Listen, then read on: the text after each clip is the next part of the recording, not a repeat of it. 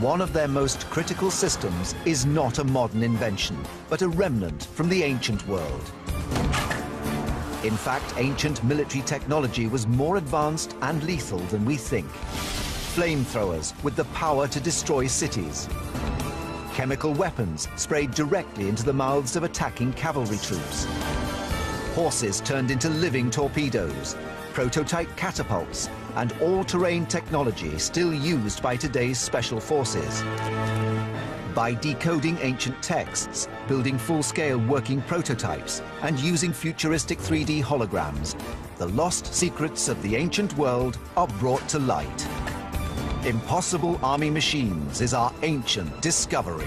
That's got to be one of the most successful experiments I've ever done for ancient discoveries.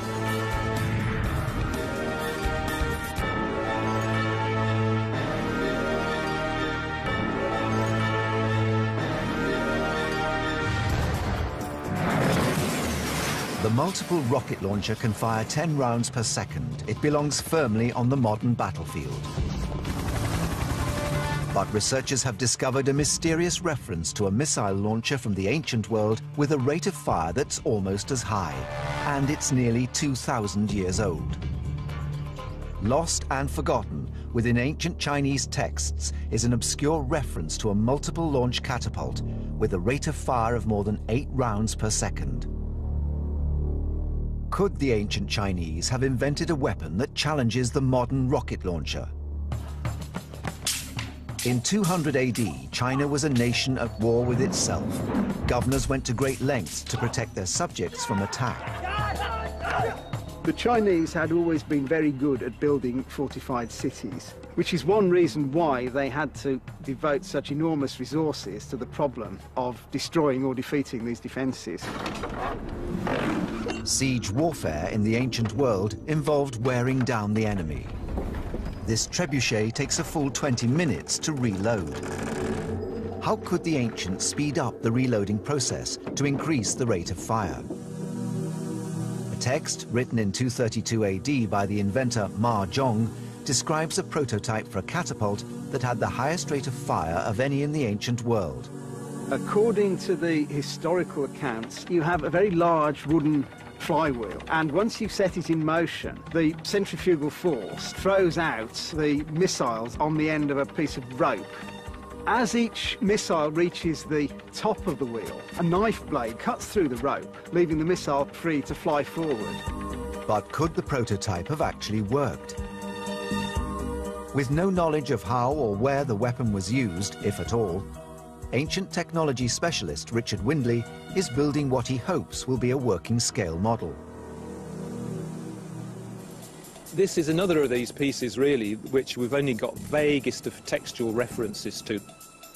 Ma Zhong does not specify what missiles were to be used in the machine, but as rate of fire was its most important feature, archaeologists assume the missiles would have been relatively cheap to produce and made of simple stone, moving at great speeds at a very high rate of fire. The first test is with a single stone. On this model, because of the size, we've got to actually generate quite high speeds. The larger the wheel, the slower it would need to rotate. So if you had a 20 or 30-foot wheel, we'd probably only want maybe 1 revolution a second. Richard is intending to get the wheel up to 3 revolutions per second, which will project the balls at 130 kilometers per hour. The first shot is powerful, but the range is short, a mere 15 meters. 2 things there. We managed to get a fair speed up. The knife successfully actually cut through the rope, which was one of the things we were slightly concerned about. But it did look as though the point of cutting was too early. It looks as though it's actually hurling it into the ground. So it looks as though we've got to have a rethink on the actual position of the knife blade. Time to get out the toolbox. Richard needs to alter the angle of the blade so that it cuts the ropes earlier, thus releasing the balls into a higher and therefore longer trajectory. With the angle of the blade moved backwards, Richard arms the catapult to its full launch capability. 8 iron missiles of around 3 kilos each.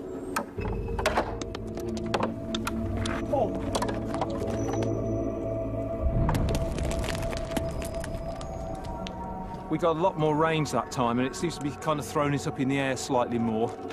8 balls traveling at 130 kilometers an hour deliver 16 kilojoules of energy.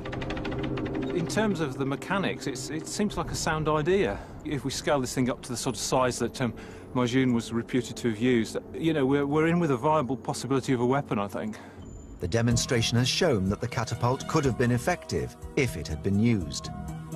The Chinese were very meticulous about keeping records of these sort of inventions, and there are numerous military manuals published from the 11th century onwards, which illustrate an enormous variety of catapults. So the fact that this one does not appear in these later manuals strongly suggests that it was never used. The main problem seems to be that the framework and the base was so heavy that it would be impossible, once it was set up, to alter the aim of it. Each time you chose a different target, the whole device would have to be moved and reset up, which would be a fairly mammoth task. Occasionally, researchers come across documentary evidence of ancient weapons as good as any modern blueprint. One such has been recovered from ancient Greece. It describes an innovative machine that plays on man's most primeval fear. Fire is one of the primary weapon systems used even in the 21st century. You set a man on fire and he's out of the firing line. Once that man is burning, he's out of the line, and so are his mates, because they want to put him out before he starts to hurt. The earliest known machine to employ the deadly power of fire dates back over 2,000 years, and it was used not only against troops, but the fabric of an entire city.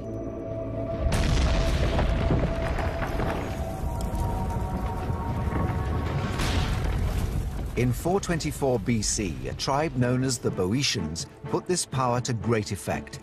They were laying siege to the town of Delium in central Greece to win it back from the Athenians. The defenders had thrown together a lot of wood and roots and all kinds of material to bind up an earthen defense. To the Boeotians, all that wood stacked up within the walls suggested an obvious weapon of attack. They come up with a flamethrower, quite a big flamethrower. How could such a weapons system have been possible, and was it enough to defeat the Athenians? Clues were recorded by the ancient writer Thucydides. Thucydides is an Athenian general and statesman who gets sacked about halfway through the Peloponnesian War. And like most generals who get sacked halfway through a war, he wants to prove that they shouldn't have sacked him. So he sits down to do something unusual. He writes a book. And his book is the first serious political examination of the phenomenon of war, not as something to write legends about, but something that happens to real people. It really is a rich and powerful text that we still read to this day. They sawed in two and hollowed out a great beam, which they then joined together again very exactly, like a flute, and suspended a vessel by chains at the end of the beam. The iron mouth of a bellows, directed downwards into the vessel, was attached to the beam, of which a great part was itself overlaid with iron. This machine was brought up from a distance on carts to various points of the rampart, and when it was near the wall, they applied a large bellows to their own end of the beam and blew through it. The blast passed into the vessel, which contained burning coals, sulfur and pitch. These made a huge flame and set the rampart ablaze. Because of the detailed description left by Thucydides, Richard is able to build one of the most accurate reconstructions he has ever made. It's a very, very simple device. Large bellows, big long tube, fire pot on the end. The bellows will blow it a bit like a blacksmith's fire. We could raise the temperature probably 2- or 3-fold with a good direction of air into the pot. At first, the flamethrower does not appear to be very effective. But as the oxygen from the nozzle passes over the combustibles, things start to heat up. Eventually, Richard can produce a directional heat source capable of delivering fire right into the walls of a city. Once or twice, when we just got the angle correct, I think we were getting very, very intense heat. We were getting almost a white heat, which is really quite hot. White flame is only produced by temperatures over 1,000 degrees. If we think that this design was something like 2,500 years old, you know, this is quite impressive technology for the time. Wooden walls would have provided little comfort for the defending troops. According to Thucydides, the Boeotians used this weapon to set fire to Delium and chase away the Athenians. only 200 or so Athenians were killed. The rest were allowed to escape. Using ultra-modern technology, the Boeotians managed to defeat mighty Athens, a true testament to the power of engineering. But despite this, Athens went on to become one of the most powerful cities in the ancient world, and is still the capital of Greece some 2,500 years later. From the soaring ambition of the repeating catapult to the ingenious application of a basic resource like fire, military engineering developed over millennia to produce terrifying and powerful technologies. But these innovations were just the beginning. The modern aircraft carrier can't do its job without an essential piece of hardware that is 2,000 years old. In a message fragment from ancient Egypt, a deadly long-range weapon is described that relied only on the power of air.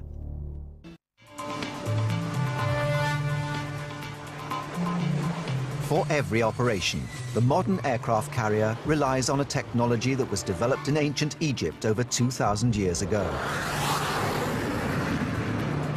Ancient machines expert Richard Windley is researching an ancient text to discover the origins of this simple but powerful technology.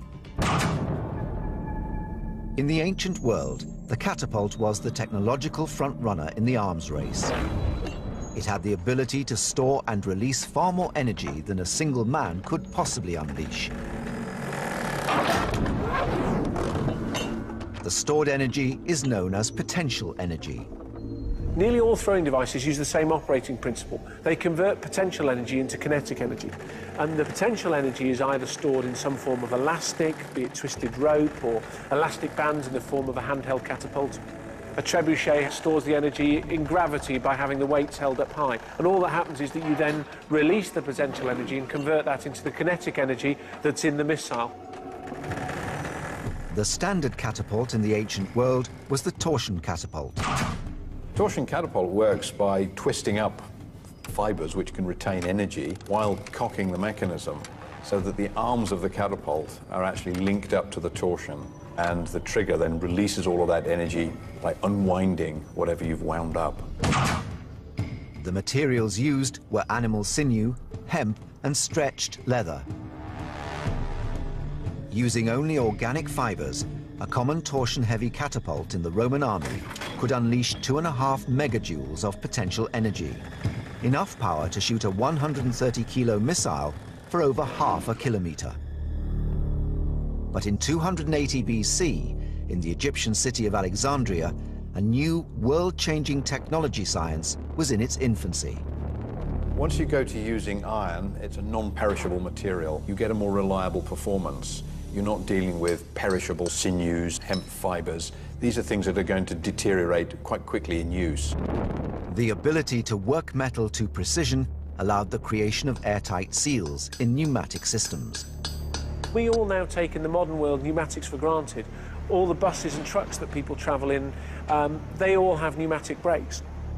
Message fragments from ancient Egypt hint at the ambition to harness this power for war. The idea that somebody then harnessed pneumatics to make a missile firing device really stand out as a bit of sort of advanced thinking at the time. Scientists today can use these ancient references to construct a model of the machine 2,000 years later. The design shows one of the first pistons in history. The piston used by Ctesibius is the first example of a piston. And if we can see one here, it's basically a cylinder with a loose end. And as we move the end in and out, you can see that it compresses the gas inside. When we compress the gas, the molecules of air are being forced close together. The pressure is increased and they're desperate to get away from each other. This creates a force acting on the piston, trying to return it to its original position. If we release the piston, you can see that it pops straight back out. But will an early piston have enough power to launch a missile? Richard Windley has created a replica of the machine, first seen in the deserts of Egypt thousands of years ago. The arm from the piston comes out here, so that's the kind of thrust rod or connecting rod for the piston, and there's a large cam here which is connected to the actual arm of the catapult. which is pivoted a bit further back. As we pull the arms of the catapult, you can just see the cams operating and pushing in the pistons. This is compressing the air, and it's giving us effectively a kind of air spring. This is achieved using only the power of what is all around us, air. The catapult would have shot 35-centimeter bolts with a wooden shaft and an iron tip.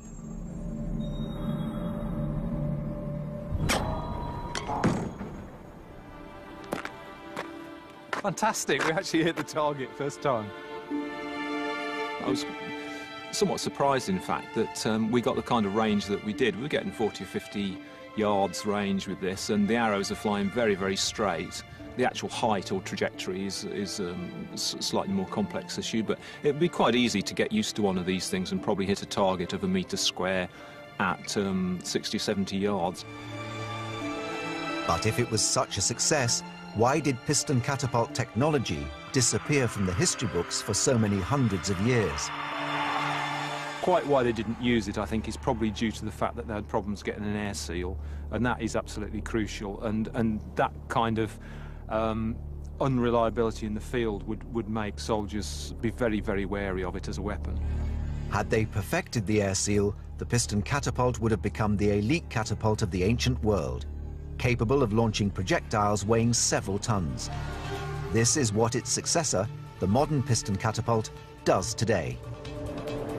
On an aircraft carrier, to launch a fighter plane, they use a steam cannon that actually fires the plane off the end of the aircraft carrier, and that really is sort of taking the idea into its final and most modern form.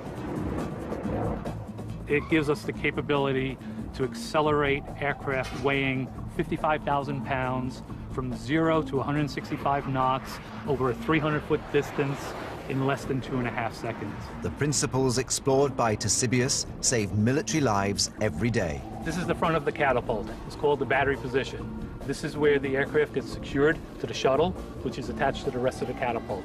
Within the launching engine are power cylinders that run the full length of the catapult. Within the cylinders are pistons that are linked to the shuttle, which are next to the aircraft. When you're ready to fire the catapult, it's a programmed opening of the launch valve, which emits steam into the cylinders, pushes the pistons forward. When it gets to the end of the power stroke, the aircraft is permitted to continue flying.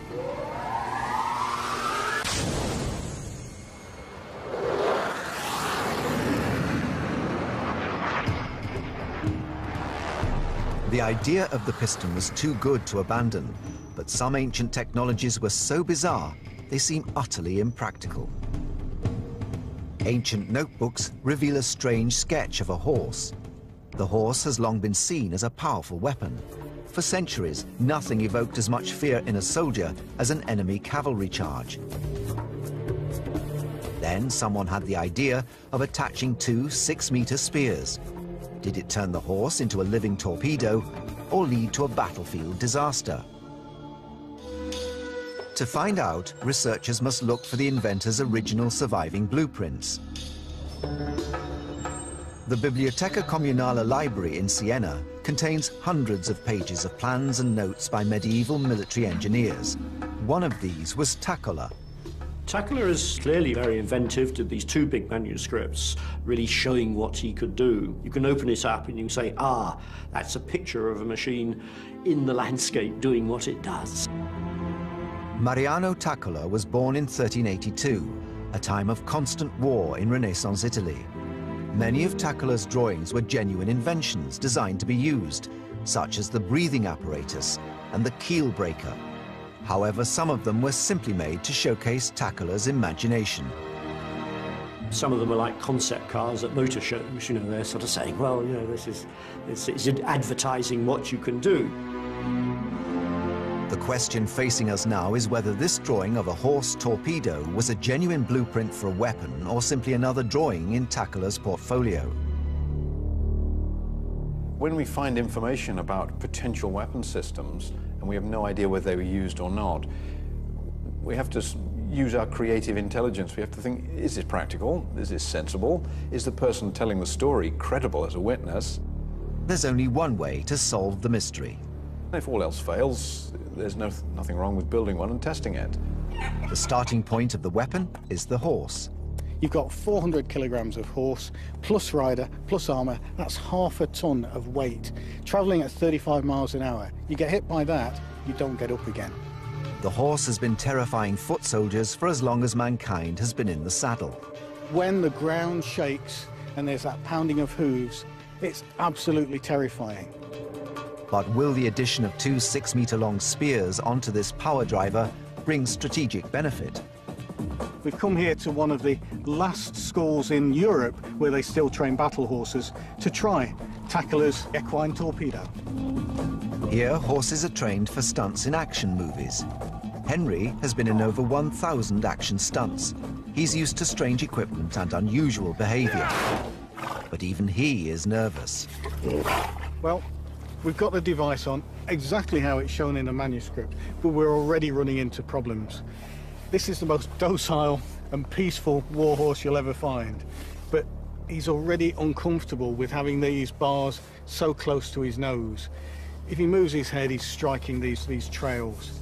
And down here, it's digging into the ground. Now that's great on one hand because it's stopping the horse backing up. We only want this to go forwards. We don't want him to ride back into our own army. But it's putting a barrier in front of his nose. To make this horse go towards the enemy, it's going to take something like a burning brand here. Not something we're going to do. Horses rely on sight to guide them across the battlefield. Tackler's weapon places a bar right across the horse's field of vision. A horse that can't see simply stops charging. It's deeply problematic. The whole thing will grind to a halt. The only potential for this device to work is if you're willing to sacrifice a horse. Now, in a time with no antibiotics, any horse injured in battle is going to die from infection. So they've got a supply of horses that they might be willing to throw away. Doing that, strapping this on, and then lighting a fire at the horse's backside, maybe you've got a weapon. It seems the horse is an effective weapon with no need of accessorizing. In the ancient world, nothing was more terrifying than a cavalry charge. It struck fear into the heart of every army.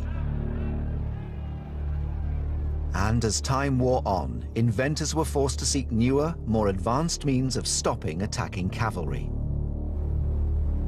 Julius Africanus, a military strategist and historian born in Jerusalem, wrote a treatise advising the Roman emperor on tactics to adopt for his Persian War in 232 AD. He described a macabre device designed to drive horses mad by spraying a deadly poison into their faces. They'd be blinded, their noses would be stinging, the skin would be burning, and the riders would lose all control of the horses and thus lose their military efficiency.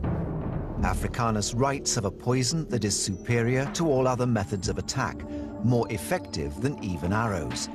He does not specify the drug used, but past historians have suggested that the most likely source of the poison is the plant known as the euphorbia. However, no practical investigations have ever been carried out to determine whether this is true, until now. Kew Gardens is world-renowned for plant toxicology. Here, Professor Monique Simmons believes the active toxic ingredients are in the sap of the plant, in this species known as the latex. If this latex gets into your eyes, it is incredibly painful. Latex is the milky sap found in many plants, such as dandelions. Not all forms of latex are poisonous. However, that found in the euphorbia species usually is. To test the toxins in the euphorbia plant, Monique must prepare a sample of the ingredients.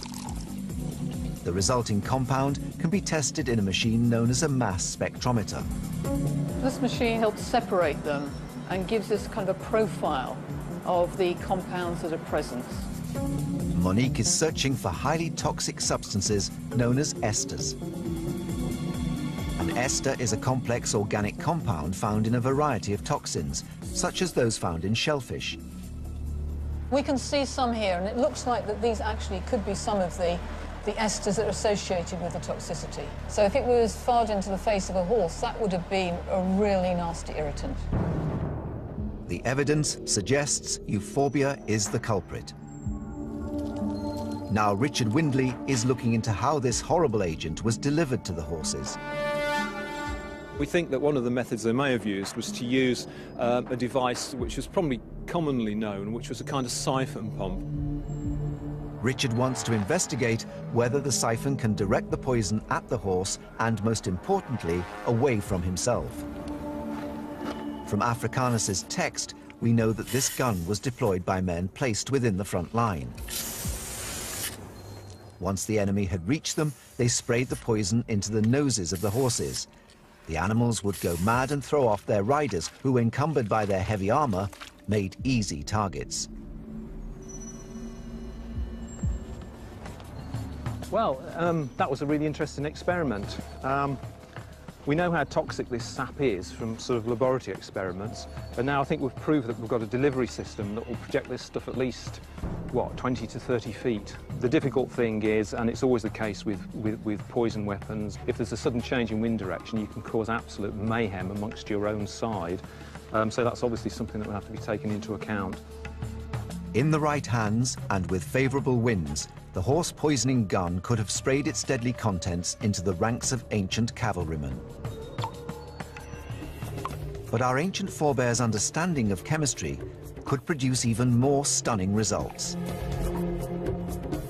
Over 2,000 years ago, the Carthaginian general Hannibal led an army of men, horses and elephants across the highest mountain range in the known world, sometimes by going over them, and sometimes, where the cliffs were impassable, by using a secret formula to go through them. That's got to be one of the most successful experiments I've ever done for ancient discoveries.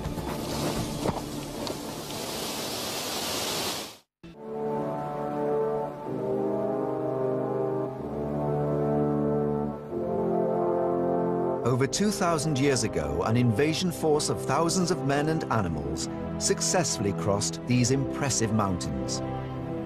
In the ancient world, and right the way through into the modern world, the best ways of defining your country's boundary are by fixed, identifiable geographical boundaries.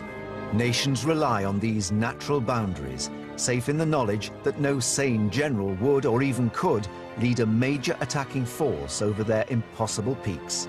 A mountain range is difficult to get through. The altitude is high, it's cold, it's difficult, it's dangerous. It really does impose a huge strategic barrier to the movement of large armies. In 218 BC, Hannibal led a major invasion force of 80,000 men, 10,000 horses, and 38 war elephants across the Alps. His target was Rome. There are any number of easier ways of invading Italy than going over the Alps. It's the least likely option. In 218 BC, there were only two military superpowers in the known ancient world. To the north, the mighty Roman Empire. To the south, the great empire of the Carthaginians, ranged across North Africa. War had been raging for decades as they vied for control of the valuable trade routes through the Mediterranean. In a bid to destroy Rome once and for all, Hannibal devised a bold plan. Bringing his invasion force over the highest mountains in the known world. I'm used to mountains, but these are just awesome. John Naylor is an expert in ancient military tactics and equipment, as well as an experienced ex-forces climber. He's only been on the mountain a few minutes, and he's already discovering the magnitude of Hannibal's achievement. Even with modern equipment and modern clothing, the Alps can be a deadly place. You've got precipices you can step off and fall thousands of feet to your death. Rocks that block your way from landslides. This is a daunting, terrifying place, not where I'd like to bring an army. Therein lies the mystery. How did Hannibal's army cross the snowy peaks? We're not really sure what sort of equipment the Carthaginians would have had, but we've got lots of Roman references to the sort of equipment that was available at the time. Researchers have to use their imagination. It's unlikely that the Romans had something which the Carthaginians didn't know about, or vice versa. And so we can assume that within the parameters of that kind of relationship, the equipment will be essentially similar. The investigation must continue more than 1,000 kilometers to the south, in Rome. Home of the Colosseum, the Vatican, and literally thousands of ancient buildings and monuments. On one of these monuments, the Arch of Constantine, researchers have discovered a tiny fragment of evidence. It shows a piece of equipment strapped to the feet of a soldier. The device looks exactly like a modern crampon. The crampon is a spiked device that attaches to the bottom of a boot, allowing modern climbers to gain purchase on snow, ice, and rocks. This evidence suggests that the ancients may have had them too.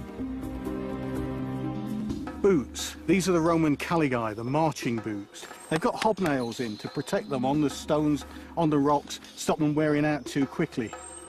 Crampons. They're based on some from the Arch of Constantine.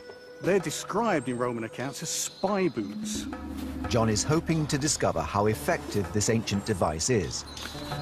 With this sort of gear, maybe Hannibal's troops could have conquered this mountain. So we've got to come here and test it. Pierre, an experienced alpine climber, ensures John's safety rope is secure before he attempts the tricky climb up the icy cliff. Will the Roman spy shoes give John enough grip to get to the top? Grazie. That was surprisingly easy. When I first got the references to these spy shoes, I was very skeptical, but they really do work. Especially on that difficult transition of snow to rock. They were able to give me that extra little bit of traction, which in just leather boots, I wouldn't have stood a chance. I wouldn't have liked to have tried it without the safety rope and Pierre, but the Carthaginians could have done it. John has climbed the Alps using 2,000-year-old technology. The prototypes of the equipment special forces still use today. Hannibal did manage to get over these Alps, and we've shown that with the most rudimentary equipment, it's possible. With determination and grit, his men were real men, real soldiers. But then he faced the ultimate barrier. There were some passes that were simply unclimbable. The ancient texts record that as Hannibal descended the Roman side of the Alps, he was confronted with a massive precipice which he couldn't pass. The invasion was on the brink of disaster, but then his engineers proposed a remarkable solution. They would destroy the very rock of the mountain using a violent chemical formula.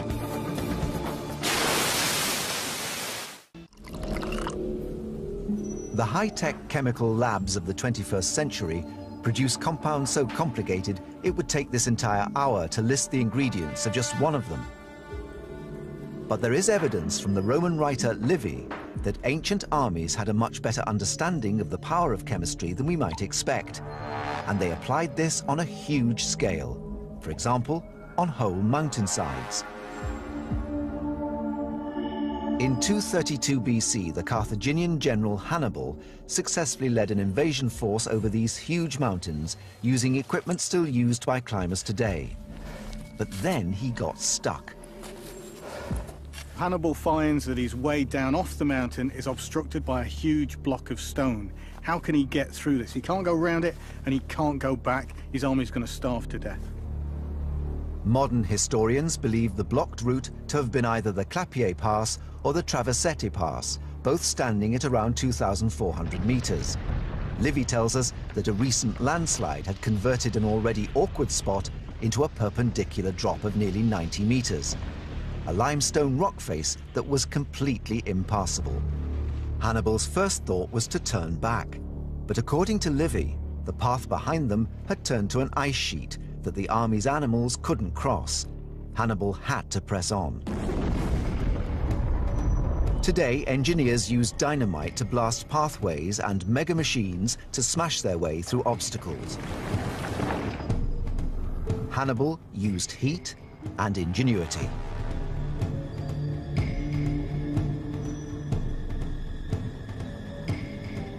Now, rock's hard.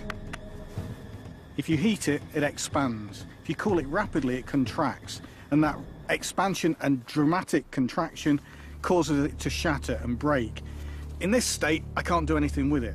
But if I heat it and cool it rapidly, it becomes what we call friable. It's softer, crumbly, easier to break through. Now, the way to test it is we're going to heat up a small sample first using a blowtorch and then rapidly cool it using water. After 15 minutes, the limestone is red hot.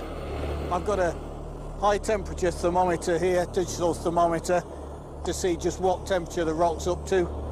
At 479 degrees, the addition of cold water will drop the rock temperature by 3,000% in just seconds. It's fizzing and boiling. Oh, amazing. That water's dried off in front of my eyes. Now let's see what effect it's had on the structure of the rock. To the naked eye, it doesn't look any different to before we started. But what's it really like? Let's see. Oh, amazing. It's soft, it's like chalk. I guess this is what they mean when they say the rock becomes friable. But Livy is very specific. He clearly states that Hannibal called for vinegar, not water. Vinegar, salad dressing, doesn't sound very dangerous, does it? You get the impression, though, that Livy is as reliable as he can be, so I suspect there's more than a grain of truth in it. Perhaps the ancients understood the secrets of chemical reactions better than modern scientists give them credit for. There's a possible reason why you used vinegar instead of water. Limestone's alkali, vinegar's acid. That means it's chemistry as well as physics. 3D analyst James Dean has been researching Livy's claim at a molecular level. If we zoom in, we can see that the key components in the reaction here are an acid and a base. In this example, the base is the rock, which is limestone, calcium carbonate, and the acid is the vinegar or acetic acid. This falls into a common class of reaction known as an acid-base reaction. If we can push the two together to start the reaction off, we can see that straight away the acid has released hydrogen ions, which are combining with the oxygen and hydrogen from the base to form H2O, or water. The remaining components combine together to form a salt, which we can see here.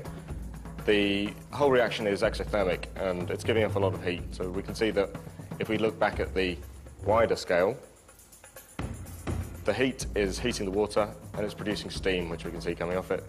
There's other gases produced if you've got carbon involved, which will give us carbon dioxide. That will give us the effervescence and bubbling. And overall, the entire structure of the rock has been destroyed. The salt and water now permeate it, and if we touch it, it's completely friable. For Hannibal, this was no chemistry experiment. It was a matter of life and death. Hannibal was facing the ultimate impasse. Just like now, night's falling, the temperature's dropping, his army is about to freeze to death and die with no way down to those fertile plains below. He's got to get away through the rock. We're going to attempt it now. Big fire on here, heat the rock up with this fire, and then we'll try the vinegar and see whether we can make this rock friable enough to bash our way through and get down onto the plains.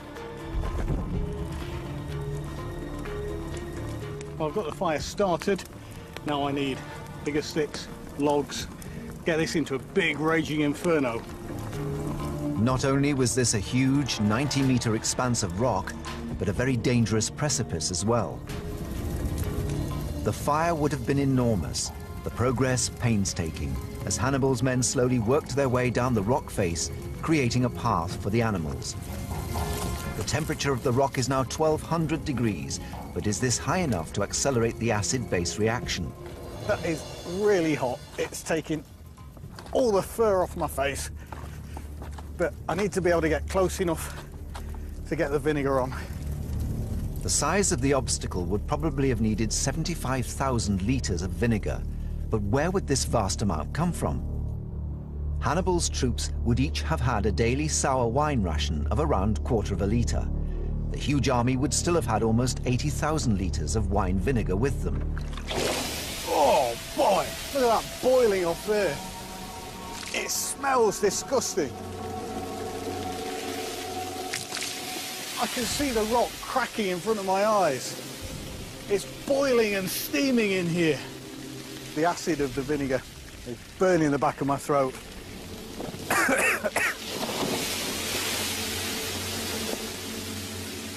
I'm learning every moment that I'm doing this. It's as if this rock has become an organic living thing that's complaining about the treatment we've given it.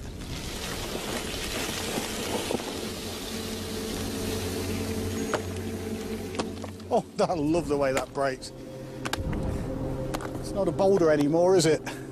It's just a loose conglomeration of pebbles.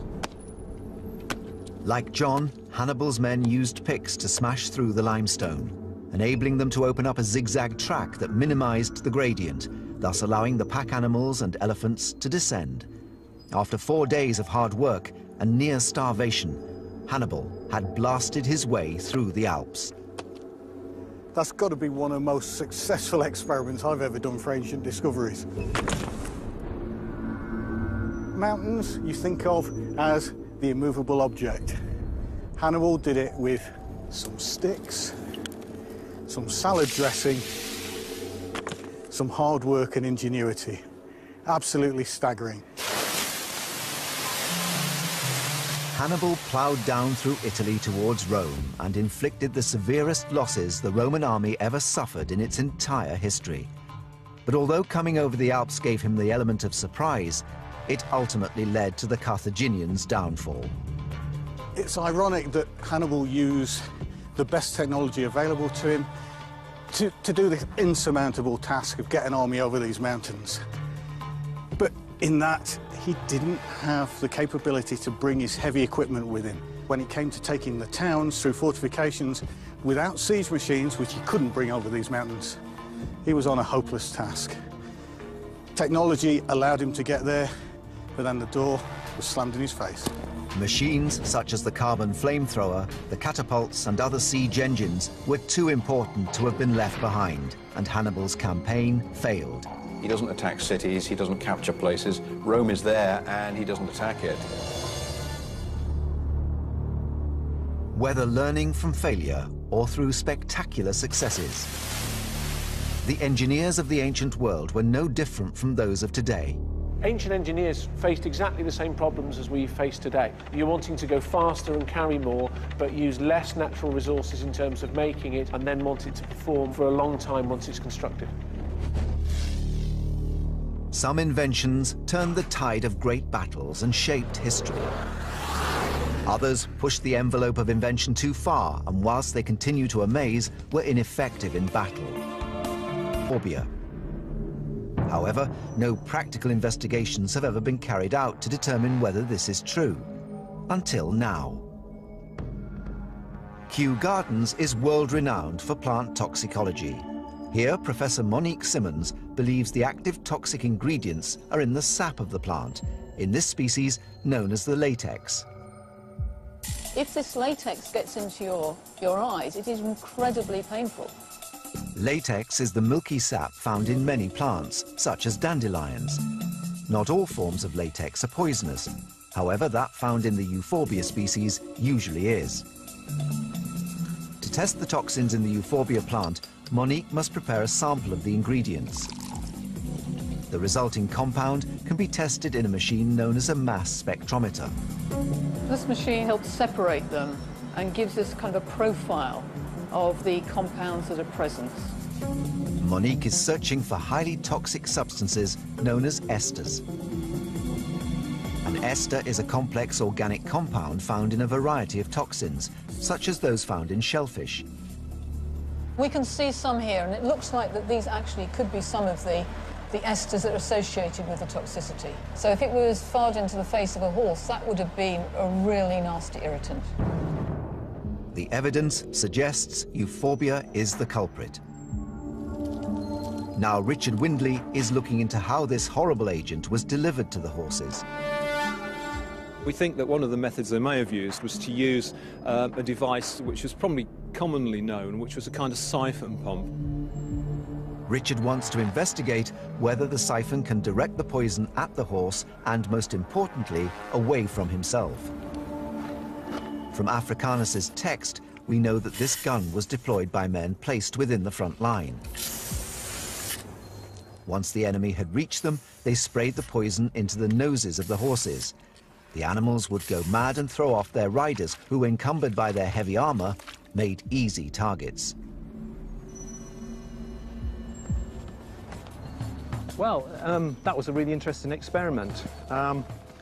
We know how toxic this sap is from sort of laboratory experiments, and now I think we've proved that we've got a delivery system that will project this stuff at least, what, 20 to 30 feet. The difficult thing is, and it's always the case with poison weapons, if there's a sudden change in wind direction, you can cause absolute mayhem amongst your own side.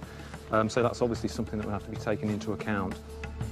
In the right hands and with favourable winds, the horse poisoning gun could have sprayed its deadly contents into the ranks of ancient cavalrymen.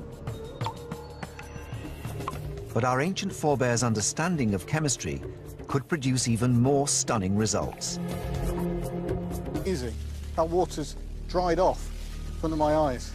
Now let's see what effect it's had on the structure of the rock. To the naked eye, it doesn't look any different to before we started. But what's it really like? Let's see. Oh, amazing. It's soft, it's like chalk. I guess this is what they mean when they say the rock becomes friable. But Livy is very specific. He clearly states that Hannibal called for vinegar, not water. Vinegar, salad dressing, doesn't sound very dangerous, does it?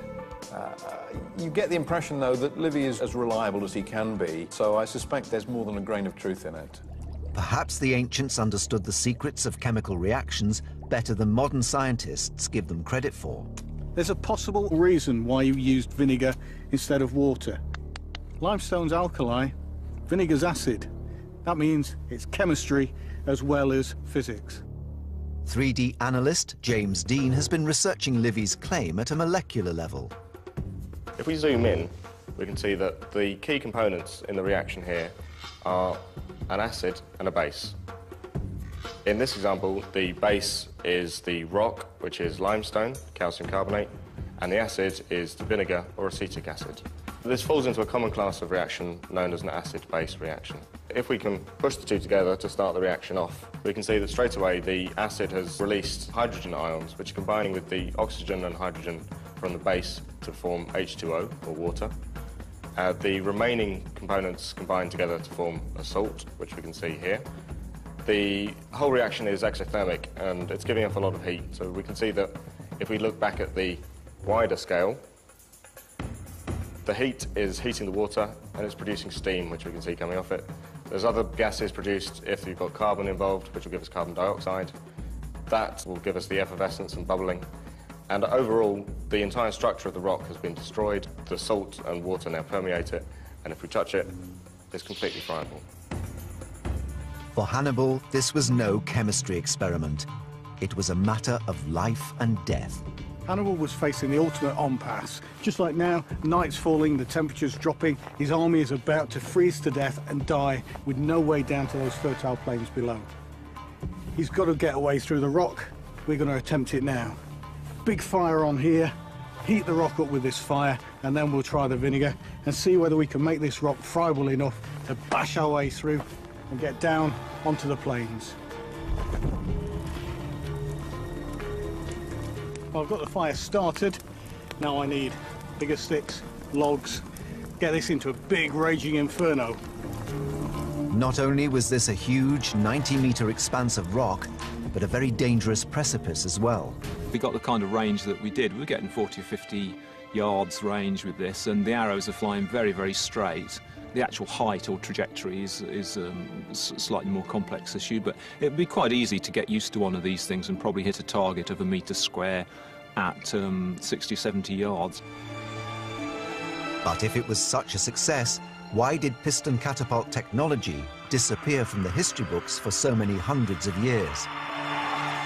Quite why they didn't use it, I think, is probably due to the fact that they had problems getting an air seal, and that is absolutely crucial, and that kind of unreliability in the field would make soldiers be very, very wary of it as a weapon. Had they perfected the air seal, the piston catapult would have become the elite catapult of the ancient world, capable of launching projectiles weighing several tons. This is what its successor, the modern piston catapult, does today. On an aircraft carrier, to launch a fighter plane, they use a steam cannon that actually fires the plane off the end of the aircraft carrier, and that really is sort of taking the idea into its final and most modern form. It gives us the capability to accelerate aircraft weighing 55,000 pounds from 0 to 165 knots over a 300-foot distance in less than 2.5 seconds. The principles explored by Ctesibius save military lives every day. This is the front of the catapult. It's called the battery position. This is where the aircraft gets secured to the shuttle, which is attached to the rest of the catapult. Within the launching engine are power cylinders that run the full length of the catapult. Within the cylinders are pistons that are linked to the shuttle, which connects to the aircraft. When you're ready to fire the catapult, it's a programmed opening of the launch valve, which emits steam into the cylinders, pushes the pistons forward. When it gets to the end of the power stroke, the aircraft is permitted to continue flying.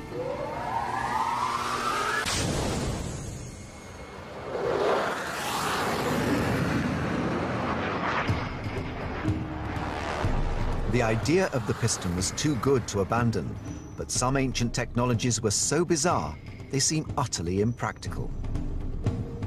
Ancient notebooks reveal a strange sketch of a horse. The horse has long been seen as a powerful weapon. For centuries, nothing evoked as much fear in a soldier as an enemy cavalry charge. Then someone had the idea of attaching two 6-meter spears. Did it turn the horse into a living torpedo or lead to a battlefield disaster? To find out, researchers must look for the inventor's original surviving blueprints. The Biblioteca Comunale Library in Siena contains hundreds of pages of plans and notes by medieval military engineers. But in 280 BC, in the Egyptian city of Alexandria, a new world-changing technology science was in its infancy. Once you go to using iron, it's a non-perishable material. You get a more reliable performance. You're not dealing with perishable sinews, hemp fibers. These are things that are going to deteriorate quite quickly in use. The ability to work metal to precision allowed the creation of airtight seals in pneumatic systems. We all now take in the modern world pneumatics for granted. All the buses and trucks that people travel in, they all have pneumatic brakes. Message fragments from ancient Egypt hint at the ambition to harness this power for war. The idea that somebody then harnessed pneumatics to make a missile firing device really stand out as a bit of sort of advanced thinking at the time. Scientists today can use these ancient references to construct a model of the machine 2,000 years later. The design shows one of the first pistons in history. The piston used by Ctesibius is the first example of a piston. And if we can see one here, it's basically a cylinder with a loose end. And as we move the end in and out, you can see that it compresses the gas inside. When we compress the gas, the molecules of air are being forced close together. The pressure is increased and they're desperate to get away from each other. This creates a force acting on the piston, trying to return it to its original position. If we release the piston, you can see that it pops straight back out. But will an early piston have enough power to launch a missile? Richard Windley has created a replica of the machine, first seen in the deserts of Egypt thousands of years ago. The arm from the piston comes out here, so that's the kind of thrust rod or connecting rod for the piston, and there's a large cam here which is connected to the actual arm of the catapult, which is pivoted a bit further back. As we pull the arms of the catapult, you can just see the cams operating and pushing in the pistons. This is compressing the air, and it's given us effectively a kind of air spring. This is achieved using only the power of what is all around us, air. The catapult would have shot 35-centimeter bolts with a wooden shaft and an iron tip.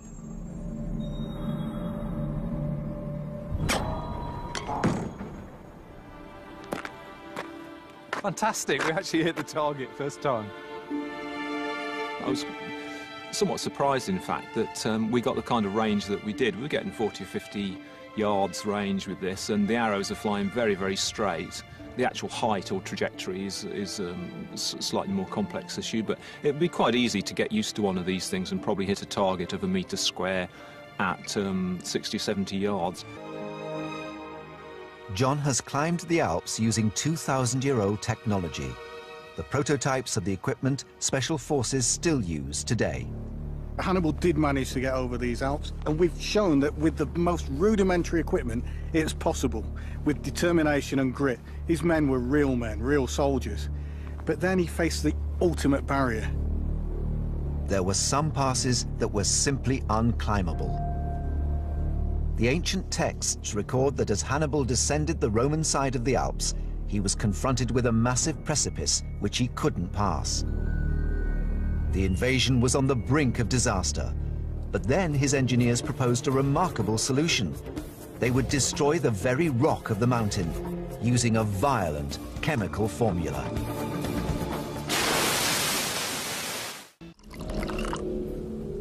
The high-tech chemical labs of the 21st century produce compounds so complicated it would take this entire hour to list the ingredients of just one of them. But there is evidence from the Roman writer Livy that ancient armies had a much better understanding of the power of chemistry than we might expect, and they applied this on a huge scale, for example, on whole mountainsides. In 232 BC, the Carthaginian general Hannibal successfully led an invasion force over these huge mountains using equipment still used by climbers today. But then he got stuck. Hannibal finds that his way down off the mountain is obstructed by a huge block of stone. How can he get through this? He can't go around it, and he can't go back. His army's going to starve to death. Modern historians believe the blocked route to have been either the Clapier Pass or the Traversette Pass, both standing at around 2,400 meters. Livy tells us that a recent landslide had converted an already awkward spot into a perpendicular drop of nearly 90 meters. A limestone rock face that was completely impassable. Hannibal's first thought was to turn back, but according to Livy, the path behind them had turned to an ice sheet that the army's animals couldn't cross. Hannibal had to press on. Today, engineers use dynamite to blast pathways and mega machines to smash their way through obstacles. Hannibal used heat and ingenuity.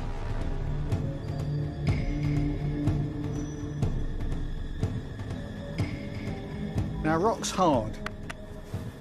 If you heat it, it expands. If you cool it rapidly, it contracts. And that expansion and dramatic contraction causes it to shatter and break. In this state, I can't do anything with it. But if I heat it and cool it rapidly, it becomes what we call friable. It's burning coals, sulfur and pitch. These made a huge flame and set the rampart ablaze. Because of the detailed description left by Thucydides, Richard is able to build one of the most accurate reconstructions he has ever made. It's a very, very simple device. Large bellows, big long tube, fire pot on the end. The bellows will blow it a bit like a blacksmith's fire. We could raise the temperature probably 2- or 3-fold with a good direction of air into the pot. At first, the flamethrower does not appear to be very effective. But as the oxygen from the nozzle passes over the combustibles, things start to heat up. Eventually, Richard can produce a directional heat source capable of delivering fire right into the walls of a city. Once or twice, when we just got the angle correct, I think we were getting very, very intense heat. We were getting almost to white heat, which is really quite hot. White flame is only produced by temperatures over 1,000 degrees. If we think that this design was something like 2,500 years old, you know, this is quite impressive technology for the time.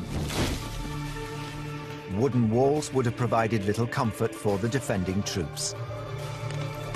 According to Thucydides, the Boeotians used this weapon to set fire to Delium and chase away the Athenians. Only 200 or so Athenians were killed. The rest were allowed to escape. Using ultra-modern technology, the Boeotians managed to defeat mighty Athens, a true testament to the power of engineering. But despite this, Athens went on to become one of the most powerful cities in the ancient world, and is still the capital of Greece some 2,500 years later. From the soaring ambition of the repeating catapult to the ingenious application of a basic resource like fire, military engineering developed over millennia to produce terrifying and powerful technologies. But these innovations were just the beginning. The modern aircraft carrier can't do its job without an essential piece of hardware that is 2,000 years old. In a message fragment from ancient Egypt, a deadly long-range weapon is described that relied only on the power of air.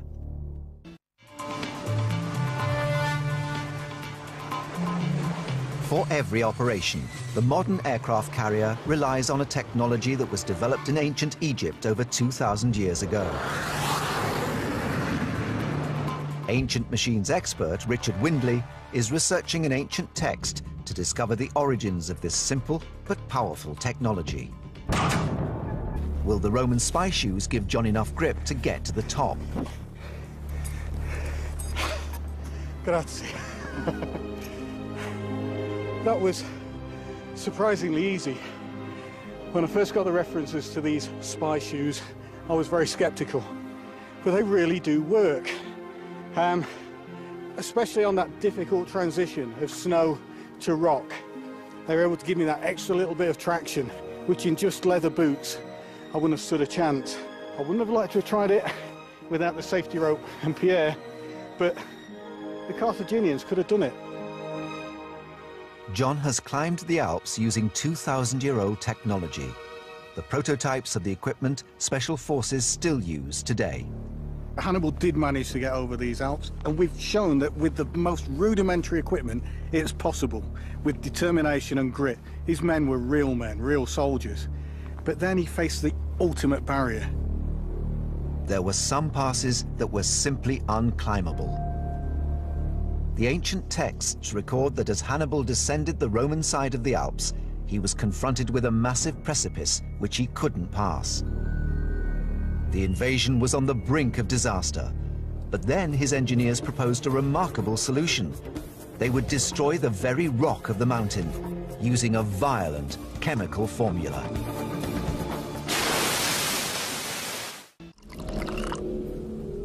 The high-tech chemical labs of the 21st century produce compounds so complicated it would take this entire hour to list the ingredients of just one of them. But there is evidence from the Roman writer Livy that ancient armies had a much better understanding of the power of chemistry than we might expect, and they applied this on a huge scale, for example, on whole mountainsides. In 232 BC, the Carthaginian general Hannibal successfully led an invasion force over these huge mountains using equipment still used by climbers today. But then he got stuck. Hannibal finds that his way down off the mountain is obstructed by a huge block of stone. How can he get through this? He can't go around it and he can't go back. His army's going to starve to death. Modern historians believe the blocked route to have been either the Clapier Pass or the Traversette Pass, both standing at around 2,400 meters. Livy tells us that a recent landslide had converted an already awkward spot into a perpendicular drop of nearly 90 meters, a limestone rock face that was completely impassable. Hannibal's first thought was to turn back, but according to Livy, the path behind them had turned to an ice sheet that the army's animals couldn't cross. Hannibal had to press on. And overall, the entire structure of the rock has been destroyed. The salt and water now permeate it, and if we touch it, it's completely friable. For Hannibal, this was no chemistry experiment. It was a matter of life and death. Hannibal was facing the ultimate on-pass. Just like now, night's falling, the temperature's dropping, his army is about to freeze to death and die with no way down to those fertile plains below. He's got to get away through the rock. We're going to attempt it now. Big fire on here, heat the rock up with this fire, and then we'll try the vinegar and see whether we can make this rock friable enough to bash our way through and get down onto the plains. I've got the fire started. Now I need bigger sticks, logs, get this into a big raging inferno. Not only was this a huge 90-meter expanse of rock, but a very dangerous precipice as well. The fire would have been enormous, the progress painstaking, as Hannibal's men slowly worked their way down the rock face, creating a path for the animals. The temperature of the rock is now 1200 degrees, but is this high enough to accelerate the acid-base reaction? That is really hot. It's taking all the fur off my face, but I need to be able to get close enough to get the vinegar on. The size of the obstacle would probably have needed 75,000 litres of vinegar, but where would this vast amount come from? Hannibal's troops would each have had a daily sour wine ration of around 1/4 litre. The huge army would still have had almost 80,000 litres of wine vinegar with them. Oh boy, look at that boiling up there. It smells disgusting. I can see the rock cracking in front of my eyes. It's boiling and steaming in here. The acid of the vinegar is burning the back of my throat.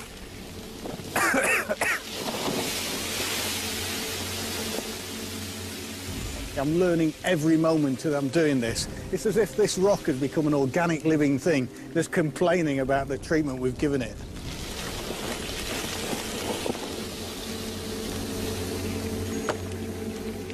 Oh, I love the way that breaks. It's not a boulder anymore, is it?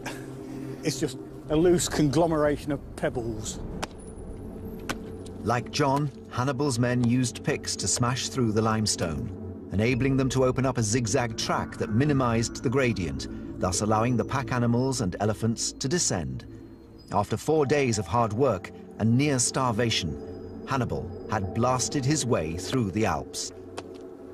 That's got to be one of the most successful experiments I've ever done for ancient discovery. Poison weapons. If there's a sudden change in wind direction, you can cause absolute mayhem amongst your own side. So that's obviously something that will have to be taken into account. In the right hands and with favourable winds, the horse poisoning gun could have sprayed its deadly contents into the ranks of ancient cavalrymen. But our ancient forebears' understanding of chemistry could produce even more stunning results.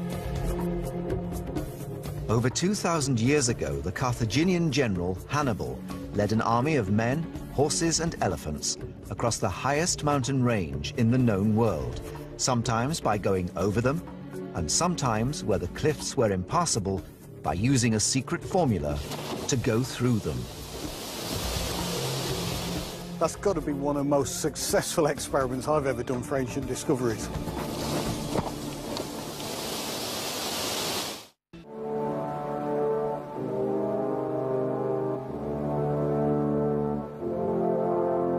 Over 2,000 years ago, an invasion force of thousands of men and animals successfully crossed these impressive mountains.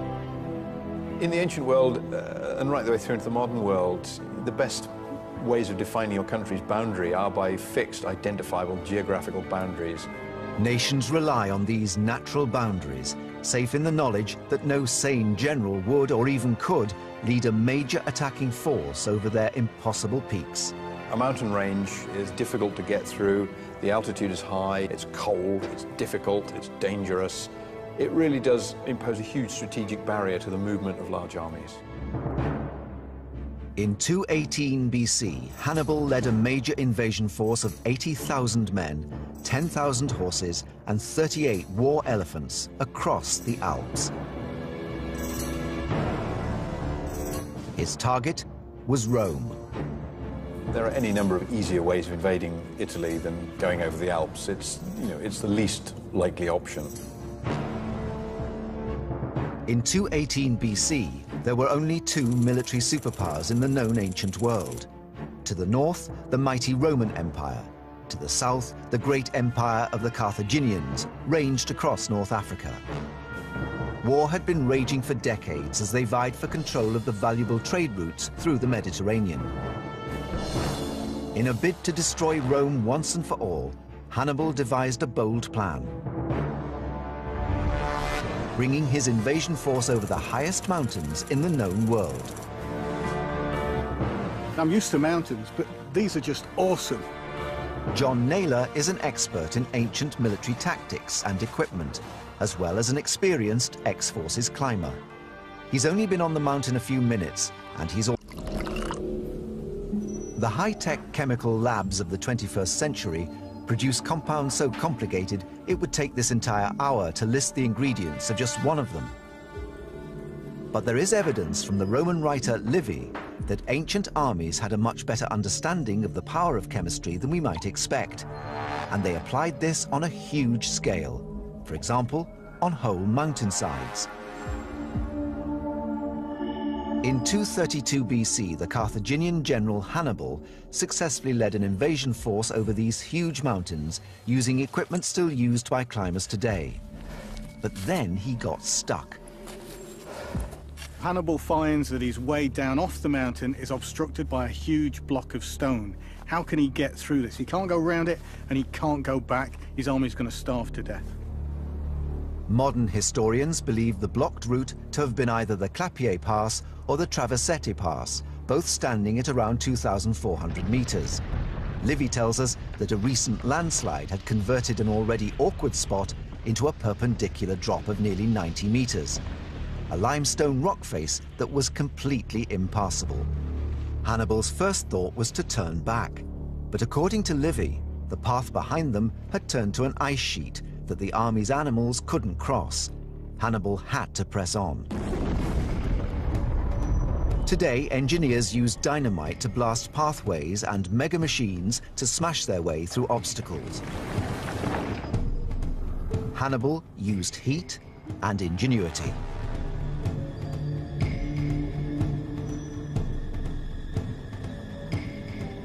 Now, rock's hard. If you heat it, it expands. If you cool it rapidly, it contracts. And that expansion and dramatic contraction causes it to shatter and break. In this state, I can't do anything with it.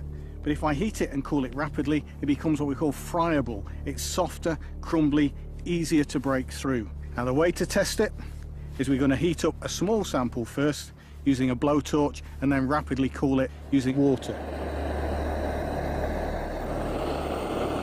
After 15 minutes, the limestone is red hot.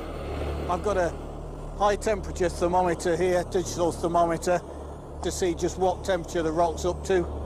At 479 degrees, the addition of cold water will drop the rock temperature by 3,000% in just seconds. It's fizzing and boiling. Oh, amazing. That water's dried off in front of my eyes. Now let's see what effect it's had on the structure of the rock. To the naked eye, it doesn't look any different to before we started. But what's it really like? Let's see. Oh, amazing. It's soft, it's like chalk.